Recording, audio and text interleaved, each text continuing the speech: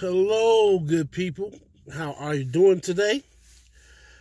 Back for another session, another episode. Well, continuing on with ancient Egypt, Professor Breyer, I think his name is, excuse me, a little under the weather, but we're going to continue. The professor was talking about the Joseph story, how the story of Joseph in the Bible is related to stories of ancient Egypt. There's no hard proof, no physical, tangible proof that, this story was true, that the Bible story was true. But he's saying that some of the stories that were told in Egypt kind of match up with the stories that were told in the Bible. And that if you look at both stories side by side, it makes sense. They kind of overlap each other. So today, we're going to talk about, I believe he is the 18th dynasty. So, that being said, let's get into it. Hello again. Remember last time we took a little bit of a side trip? We talked about the Joseph story and could they have been the Hyksos? What I'd like to do today is get us back on track chronologically, trying to trace the history of Egypt from the beginning to the end. Now, go back 2 lectures ago in your mind when we talked about the Hyksos who were expelled, right, kicked out of Egypt finally by Ahmose. Now, that's where I want to pick up our story of Egypt's history, with Ahmose, who begins the 18th dynasty. It's a period that is the glory years of ancient Egypt. It's the one that contains the pharaoh Tutankhamun, Tutmosis III, the Queen Hatshepsut. A lot of the famous kings of Egypt, kings and queens, are in the 18th dynasty, and this is the period that establishes that greatness. Now, we'll see 4 trends today. One is we'll see that this dynasty, right at the beginning, establishes the importance of women. Queens are very important in Egypt. Another thing we'll see is that they increase the use of a standing army to bring back tribute and increase the wealth of Egypt. All right, pause. Excuse me. So, he just said that in this dynasty, there is a high regard for women.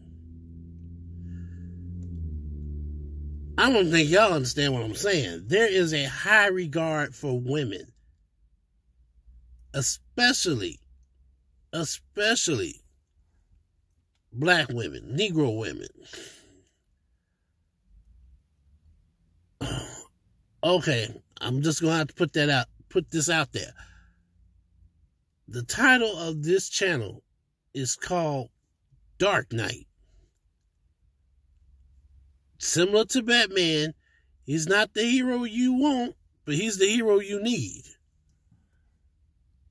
So, a lot of my truth is not meant to make you feel good in the sense that, it don't trample on your feelings. That's the thing about the absolute truth. The universal truth is what I call it. A universal truth is going to be true no matter who says it, no matter what you think, no matter how you feel. It is what it is. The sky is blue. Space is black. I mean, it is what it is. So, in saying that, I'm saying black women in Egypt, in ancient Egypt especially, were held in high regard.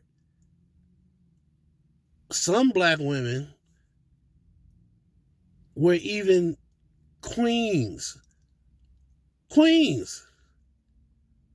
Whether the king left the kingdom to them or because they married into it, either way, they were queens.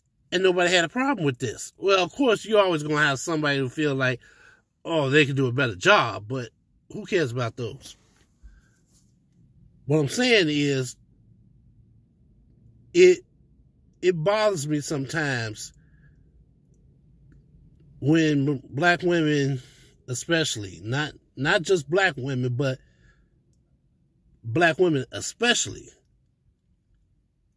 you act like sheep. You know, somebody jump up and say, well, you can't do this and you can't do this. You can't do that unless you get this, that, and the third. So you go through this, you go through that. You leave your black men alone. You get with men from other cultures. And what? For what? Oh, I can't never find no good man. No, I don't think that's true. You're just not looking. Because a lot of times you all have this so-called type. Oh, well, you know, he's a nice guy, but he's not my type. If you keep getting your feelings trampled over, if you keep getting hurt, then evidently, boo-boo, that guy is not for you. So you need to change your type. And in order to change your type, you have to change the way you think about yourself. It all ties in with what I just said about being a sheep, being a follower. We're talking about ancient Egypt where women were not followers. Women rose up to be leaders. They led. They didn't follow nobody else. They didn't go spend 4 years in college getting a degree so they can go work for somebody else. Really? Really? You got a few women, that actually, you know, go out, get their paper, then graduate college and start their own business and successful at it. So,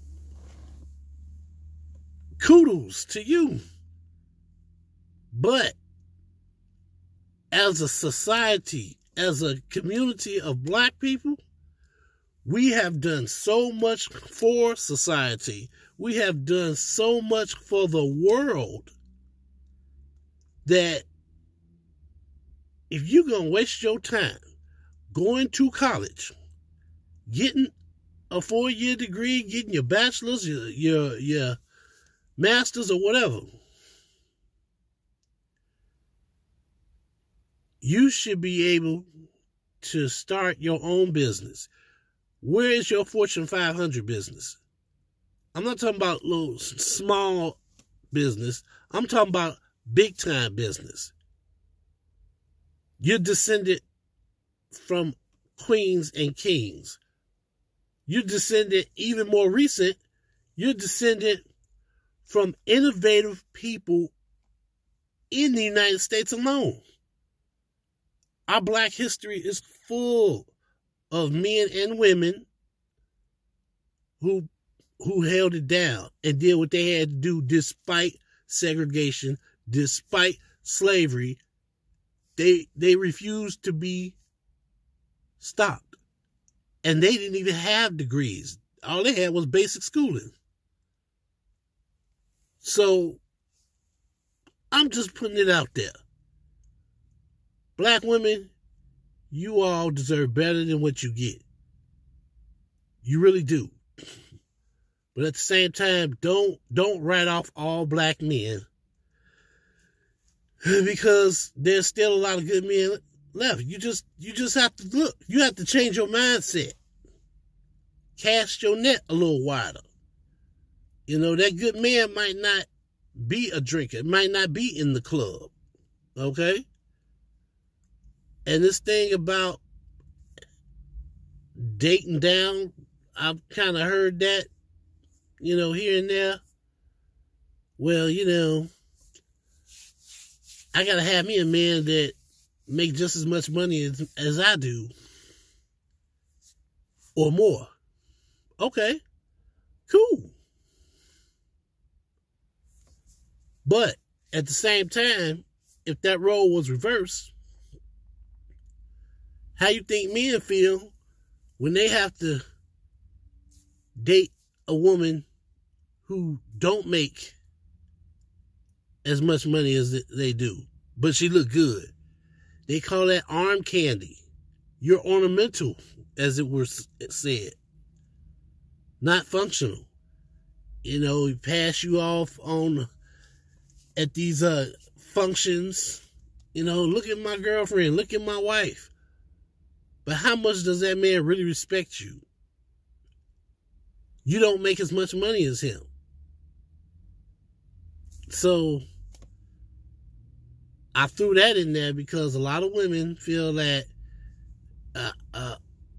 they got to have somebody, in order for them to get married, in order for them to feel loved, this man has to bring his checkbook.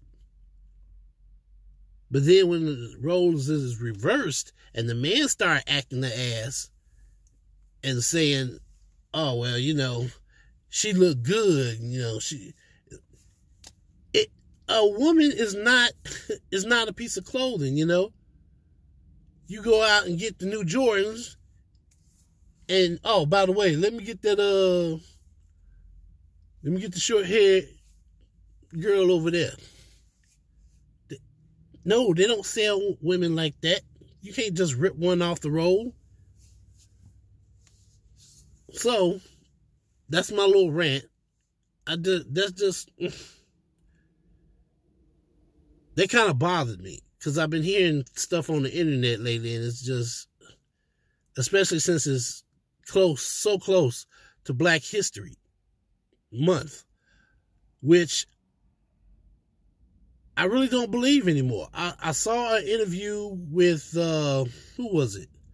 Somebody was interviewing Morgan Freeman, and he said something about doing away with Black History Month.